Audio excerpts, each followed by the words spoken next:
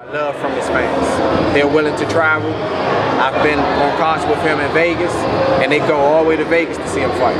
They're not going to have any problem with taking a 6-7 hour plane ride to DC. They'll be here. You ever done this with horns and bells? Have you ever done this much media for a fight? Yes. The Victor Ortiz fight was similar to this, not as much. And we had a local show here about 4 or 5 years ago, and we really pushed for the media, and we did a lot of different things. But I mean, like with foreign press. No, this is the most, but I've been close with Timothy Bradley and Victor Ortiz. And we talked a couple days ago, you told me the Kotelnik fight was a really important fight if you look at Khan's career. Why not the Malignaggi fight?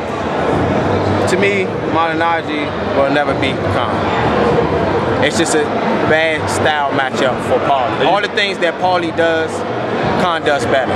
So, and that point, he'll probably never win the fight. And so, but you believe Kotelnik had a real shot at beating Khan? I really thought Kotelnik will come on at the end, but Khan showed that he's in tremendous shape, and he was focused the whole fight, and he showed me a lot that fight. When Maidana had Khan rocked, why couldn't he finish it? What went wrong? I mean, he rocked him, that went right, but how come he couldn't finish the job?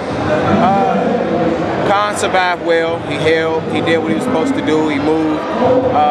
By that time, Maidana seemed a little gassed and was arm punching at the time. So what will you do different? It's the 10th round for you, and you rock Khan like that. What would you do different than Maidana? I would do the same exact thing he was doing, but I'll try to fight with more energy. I'll lay it all on the line. I won't try to hold it and say maybe if I don't get him out of there, I got the 11th, 12th round to worry about. No, I'm gonna try to end it right there. Every fighter always says that their camp is the best, his camp is the best, but you do look to appear to be in the best shape of your life. Legitimately, is this the best shape of your life?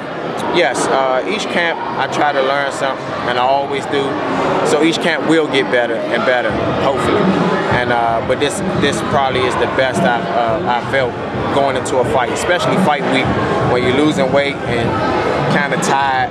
I'm still, have a lot of energy as if I just started my camp.